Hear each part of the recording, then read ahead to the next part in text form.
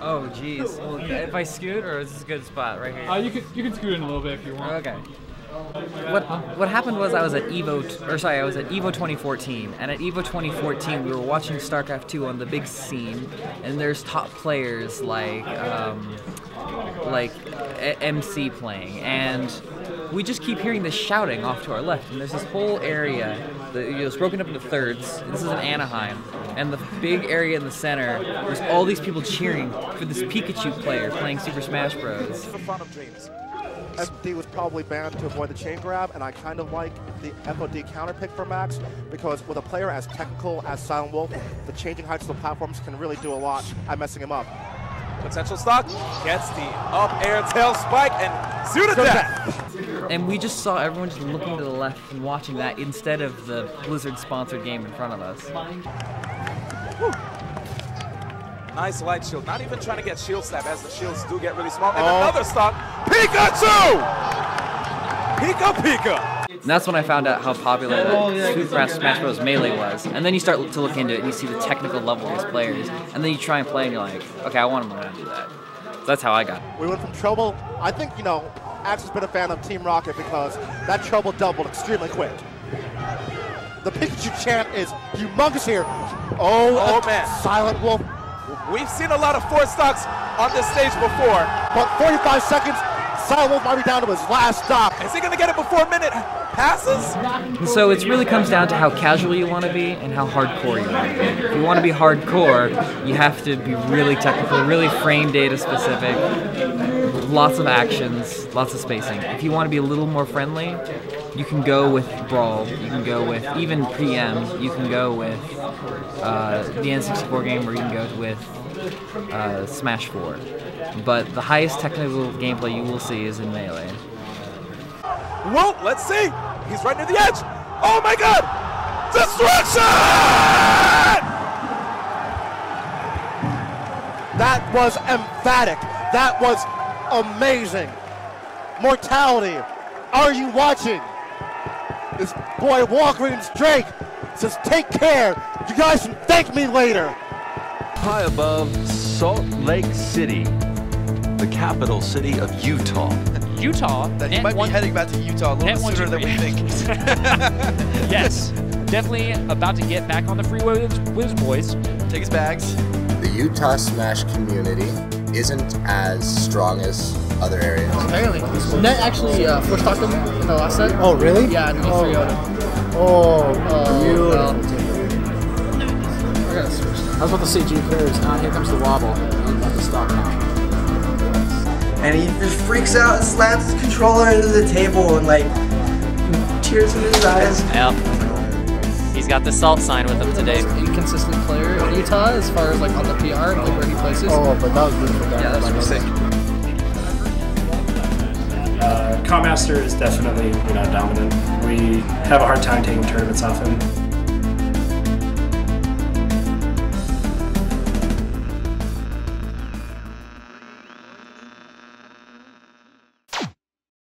My tag is Bill Nye the Samus guy. My tag is Gus. My tag, Salty Dog. My tag is Legend. Oh, my gamer tag is Zero. My tag is CC Vice. Gamer tag, did I not say that? Bakuka. My tag in that game is CU. So my tag is Demo Disc. My gamer tag is Greenfinity. I'm known by Reptile. I'm Gangsta Kirby. I'm Net1234. My name is Sam. My tag is Sam. My name's Garrett Bigelow. I play Samus. I main Falco and Cheek. I main Yoshi. Kirby and Falcon for Melee. I main Mark.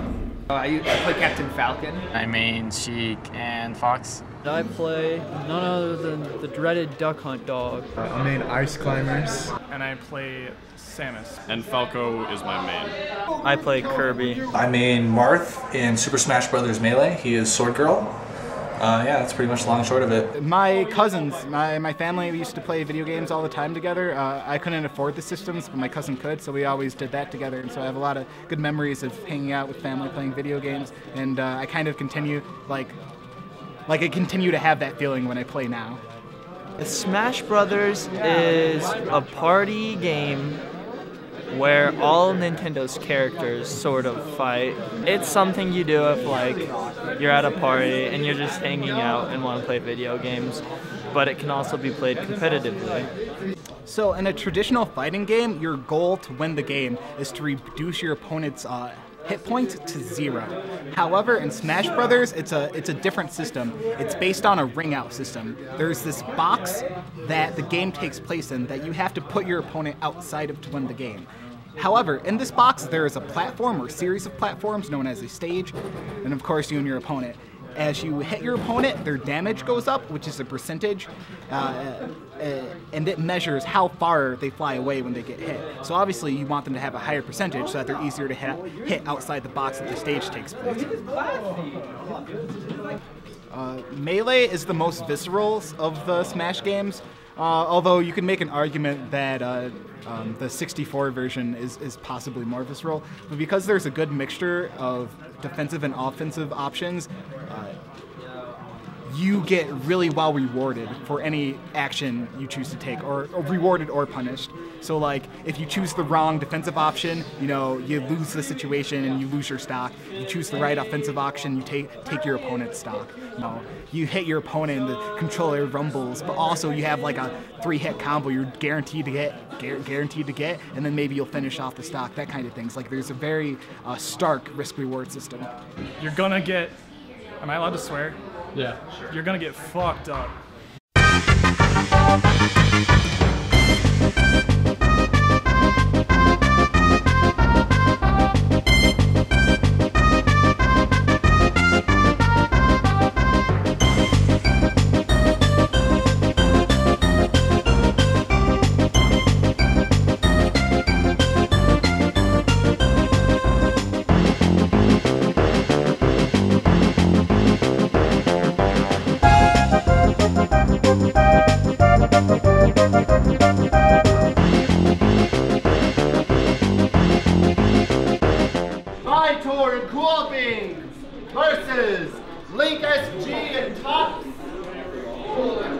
Melee is just so fast-paced. It's so adrenaline-inducing. To be able to get a 4 stock or to go last stock versus last stock and get that final hit and trade, just, it's immensely satisfying to just play and to get the combos and to hit every beat and make sure they miss every beat. There's just nothing more empowering about taking the other person out and outplaying them, not only their character, but outplaying the player. There's just so much stuff that goes down in the scene. It's just like, it's just fun watching the storylines unfold throughout our scenes.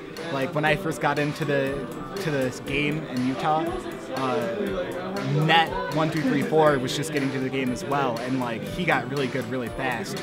And so like I saw him over the course of like a year and a half become like our best player.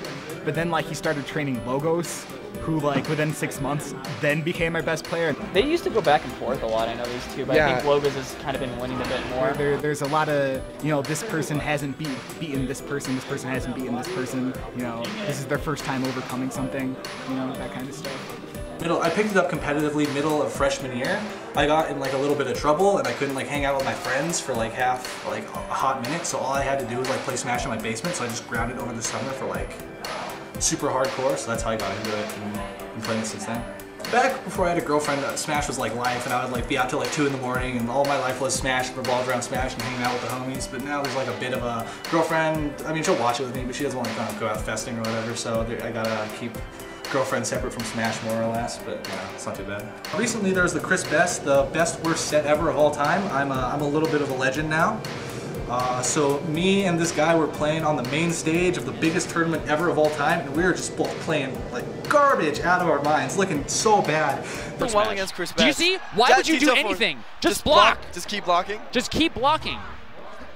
Both of these guys are actually idiots, to be honest. Chris Best uses up-B like an idiot in Street Fighter uses Shoryuken. It's like any time that there's any frame disadvantage, they just DP. Oh my goodness. And then I have the win, and I mess up and I accidentally push up on my stick instead of my forward smash. So instead of killing him, I go, Pia! And I do like this. I hit this sweet pose, and the whole crowd dies. And then I like die 2 seconds later to a stupid freaking forward air. He died off of the side from forward. He got forward thrown into forward tilt and died off the side.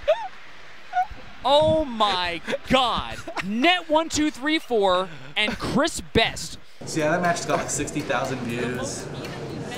I get recognized from time to time posting on Facebook or Melee Hell, Smash Boards, like, oh, you're now 1, 2, 3, 4. You're the best worst player ever. I'm like, yeah, it's me. I'm Santiago Pinto. My tag's Fable. I play Melee. Fable, he's the new young gun. He's from New Jersey, and he's got he plays Sheik 2, and he's got like the fucking reactions of like, it's nutty. He's so fast. He'll down throw you and just re-grab you over and over and over again. You just want to kill yourself, and it's so boring. And he's really freaking good at it. The running joke is that I'm like 9 years old. Like everyone always says that. So how old is Fable? Is he like the next Wizrobe? I want to say Fable's 13. 13? Yeah. I mean, what's your guess, dude? 15? 15, okay. Damn. All right, I'm a bust. So Mita King is one of the best players in the world for Melee, like top 5 or 4 in the world. And he just kind of randomly came to our regional here. He needed partners for Melee and Smash 4, so I messaged him a few times about it, just saying like I was available. And eventually he just said like sure. When we actually had to play, we didn't really talk, we kind of just played, and he kind of just like knew what I was gonna do, so he tried to synergize it with it, and it worked out really well. We had like a lot of team combos. He just like, we lost 1 game throughout the whole tournament, and when that happened, he got a little bit mad. But he just told me like what to do to fix our teamwork. Then we just did a lot better and just won it pretty easily. So I started in Project M. My friends and I just kind of messed around in Brawl, and like, you know, just kind of played Smash how most people do. And we found out about Project M, and it just kind of created this like snowball effect, I guess, of just like wanting to be able to do more and more tech skill. That's kind of how it started for me, and then I realized like, hey, I can, you know, compete and make a name for myself in Utah. I work at Domino's being a delivery driver, so I've gotten recognized at work for people who are trying to get into the scene for Melee, so I thought that was pretty cool. So Net and I have kind of always been rivals. I played Net in Project M at my first Newmont in Grand Finals.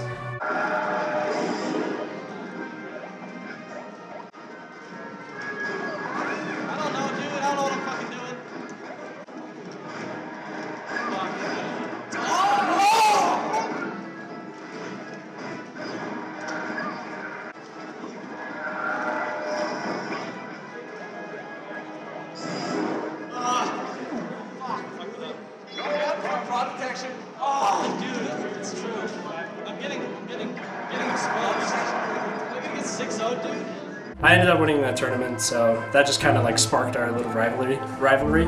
I went over to Melee, and I actually preferred PM at the time, and you know, kind of thought the game was dumb. But Net is definitely someone that I see that pushes me, just because he started a little bit before me, but he's always just been kind of that like guy that, you know, always got to beat.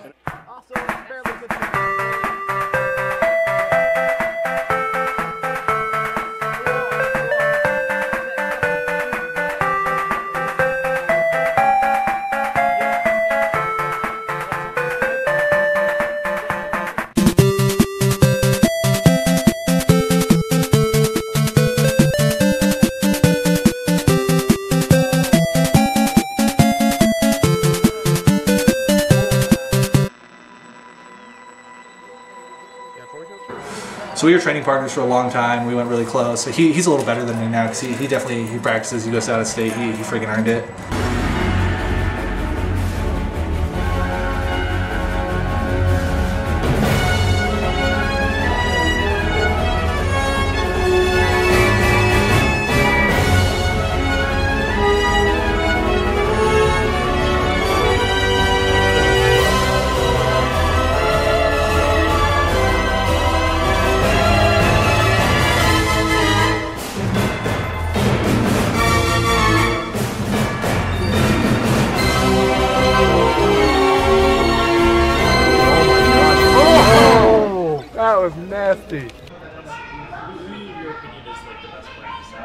In the States?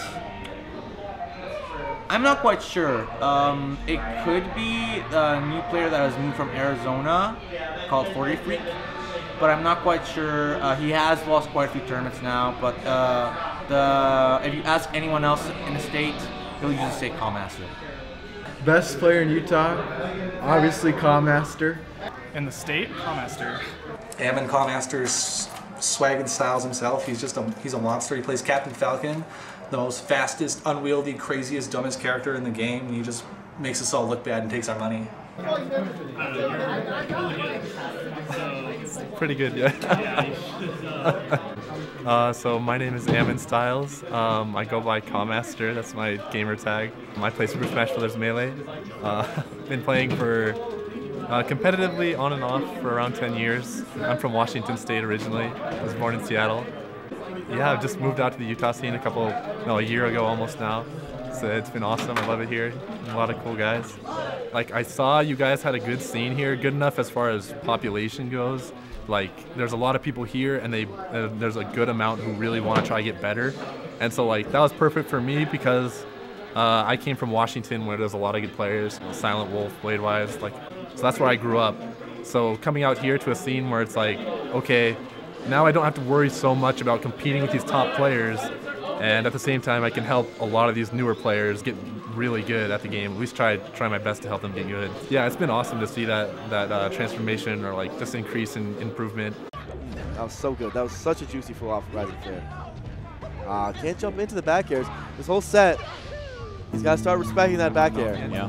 I originally played Luigi because I loved his aerials, like his chop and stuff like that, his down air. I always loved those things.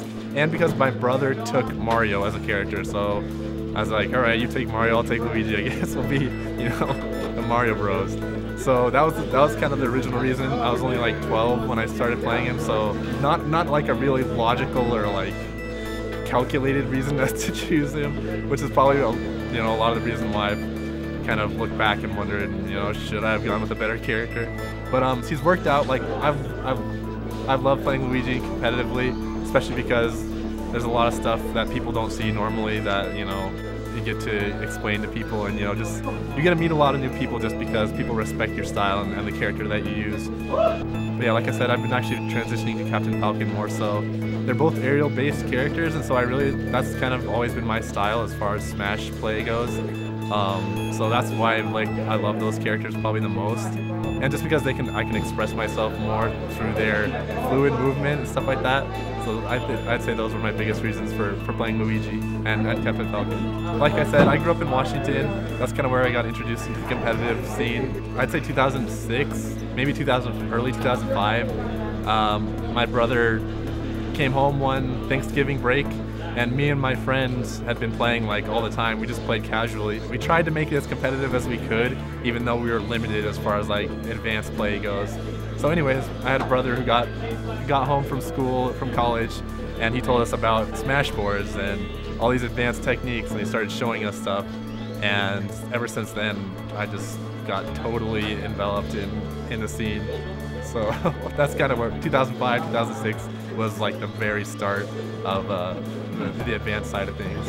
I was only like 14 or 15 when I went to my first tournament. It was basically, for me, just like the coolest thing I'd ever thought of, because Smash Brothers, ever since 64 Smash, I'd just been totally in love with the game. It's just a little local back in Washington. I think there's 10 or 15 people there, but I ended up winning that one. From then on, I just kind of had this huge confidence boost as to what I could do as far as Smash goes. Between going to tournaments back in Washington for a few years and just loving the game enough to play it almost every day throughout high school and college, it just became a really kind of deep passion for me between the competitive side and the simple gaming side of it. So those two factors kind of propelled me forward, I guess, into major tournaments. I think probably the best placement I ever had was way back in 2007, I think. FC Diamond was one of the first majors I went to. I got 7th, I think, there. So that was kind of like the highlight of as far as placings go. I'd say definitely Smash. In the Smash scene, I feel I've found more confidence than pretty much any other aspect. Definitely my job, have no idea what I'm doing most of the time. So coming to the Smash side is like, okay, I know what I'm doing. I love the game. Like, I can be pretty honest with myself about like, you know, who I am, and I can express that as well through the game. So it's like, Smash for me is a really big outlet for just being able to express myself. So yeah, it's great for that reason, definitely. And he's good at getting those. Luigi Kid's more like good at getting down B and punishing off that. Like popping you up in the air and punishing. Let's see if Codemaster's hot off that loser set. Wow. Oh, man. Casey. I guess that answers that question. So how do you feel about like Nintendo's support or like lack thereof of the community? That's a hard question. I love Nintendo, but I'm a huge fan of esports. And esports are what drive a gaming company to better success. So I think as a business point of view, it is very, very bad for Nintendo not to support Melee. Just because Melee it's their game. It's their baby. It's Nintendo's baby that they're just not taking care of. And I don't like that they don't support it, because it's very sad to me. The WAP is here. Uh-oh. That is it! Abadago moves on to Buzz, finishing at 5th place. Evo is so important to competitive players, and it's so important to Smashers. The Smashers a while ago actually had to fight to get into Evo, and Nintendo wanted to shut them down, and the community was saying no. So that's another reason why Evo is really important to the Smash community. Because we have to fight to get there. It's awesome.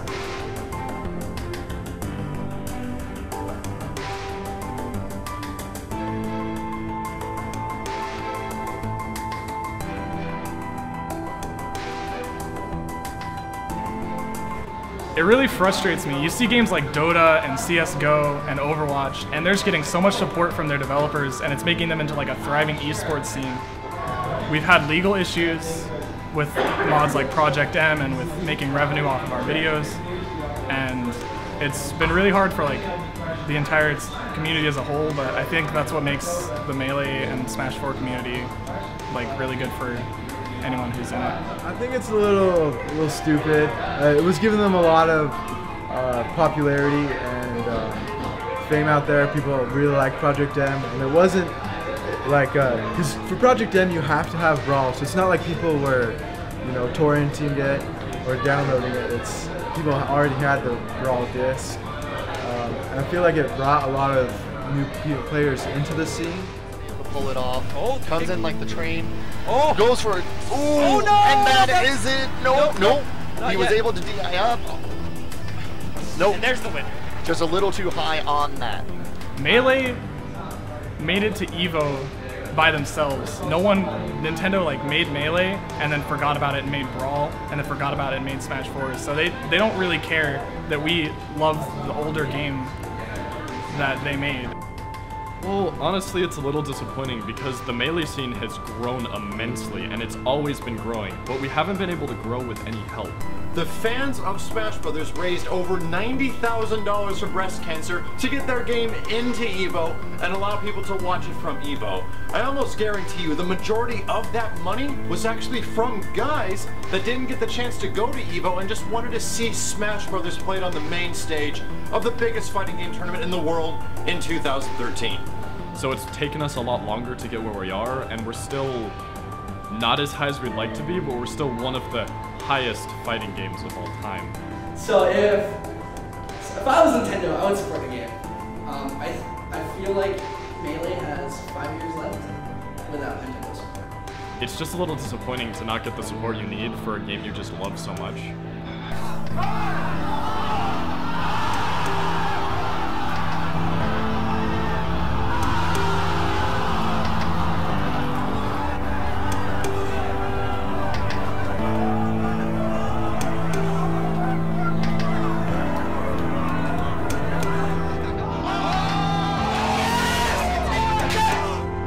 Really important for Nintendo, and they would gain a lot of competitive fans, which is a huge fan base.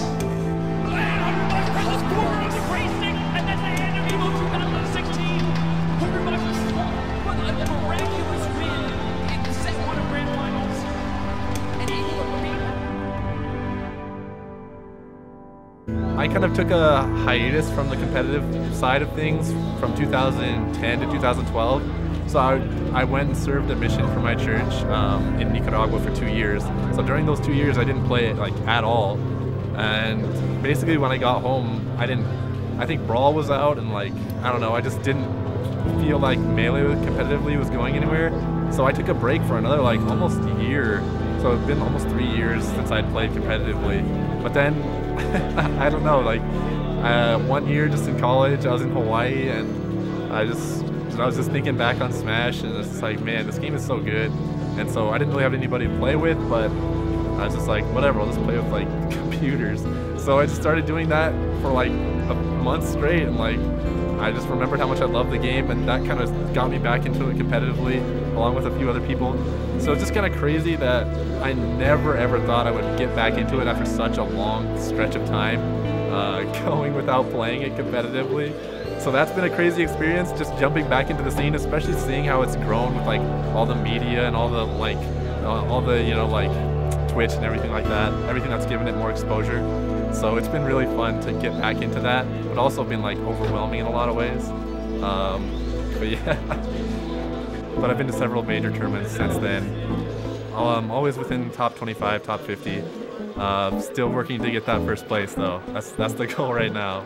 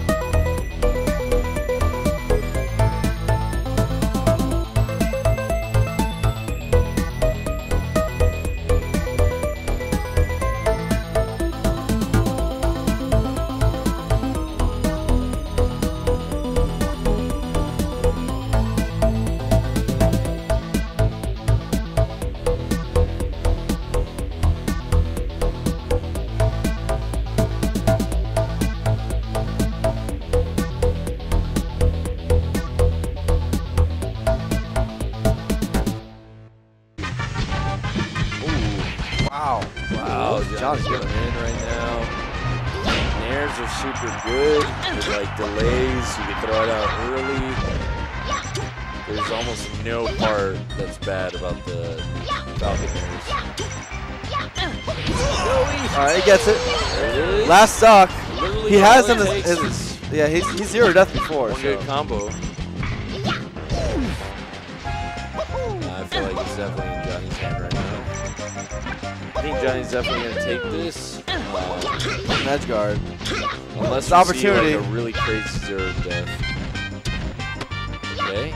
Oh my god, he had an opportunity. I actually thought that was it. What? Johnny's shield's not existent. Bad spot. Johnny's a little rattled, it looks like. And it just goes to the knee. Oh, soft knee too. Let's go. Oh, what if he tried to forward B there? Damn it. Why not? He lost. You wouldn't have? I mean, you wouldn't have. You're a bad Marth. I don't know. I knew the options. I knew the he wasn't going to win. He could have won. If you would have forward B'd. Like, I'd say the majority of my friends at this point in my life are from the Smash community, and they're all really cool people, at least the mass majority. So I'd say if you really want to just kind of open up and meet some really cool people and just like get to know a game that's incredibly complex but incredibly simple and fun at the same time, then Smash is definitely something you should invest time in. It's very rewarding when you put the time into it, and it's a great way to just meet new people and to open new avenues that you never thought were possible before. You know, Melee isn't just like improving how good you are at your character, it's improving you as a person, almost like a spiritual journey, so to speak. I've learned a lot about myself and gained a lot of confidence, and gained a lot of confidence and just like really learn to take responsibility for my own actions and learn mentality and how I can, you know, dictate everything in my life by it. So Melee for me is not just, you know, a video game where I sit down next to a person and try to beat them. It's a lot of the time I'm trying to improve myself and see how far I can go. It's something I'm passionate at. I hope the game keeps kicking. I want to see it go as long as possible. It's too good to die. Smash Bros is the most amazing video game that has ever been created. I don't care if you play Smash 4, I don't care if you play Brawl, it's all good. Smash is an amazing game. The system is great, the competition's great, the scene's amazing. The community is one of like the greatest things about the game. Like even if like you come to a tournament and not even play and just like hang out with the guys, it's still like super worth it. It's tons of fun just to watch people kind of interact and see and just kind of be with people that love the game as much as you do. Well, in high school, I'm super quiet, but like when I'm with my Smash friends, I'm like a lot more outgoing and talkative. Yeah, I've made a lot of friends from this game, and I can definitely say that like for years on, I'm going to make more friends, and that's always great to know a lot of people, and this is the scene to do it. So you're gonna get your ass kicked pretty much, and it's gonna be over and over and over again. Like there's no stopping. It's like until it like starts clicking, and then you start getting better and improving. But don't let it deter you, because once you start winning, it's a better feeling, and it starts to get easier and easier if you just work on yourself. Just see how good you are relative to everyone else, and then sort of just find people around your level and just play with them until you get better, and then you can just keep going on from there. Pick a character. It's good to like play with a lot of different characters, but focus on one, learn the ins and outs of it. Well, if you've never tried it before, it's definitely fun. Just grab some friends, grab a beer or something, and you'll have a blast every single time, guaranteed. That's always what I did. If you're going to get into competitive level, get ready. Melee is the greatest fighter that has ever been made. It is so fun. It's so difficult, so rewarding. If anybody out there just wants to get into it, please do. We need a bigger scene, we need more players, and we need more talent, so please come. Just don't give up. Like, no matter how hard it gets, or how much it seems like you're never going to improve, and even if you've plateaued, just don't get up, because you'll eventually get there. It took me a year to get where I am, and I'm still barely scraping the surface of what I can do. Anyone can get good at any of the Smash games, they just have to put time and effort into it and never give up. If you don't play Smash, you are missing out. That's all I can say. Tell the game.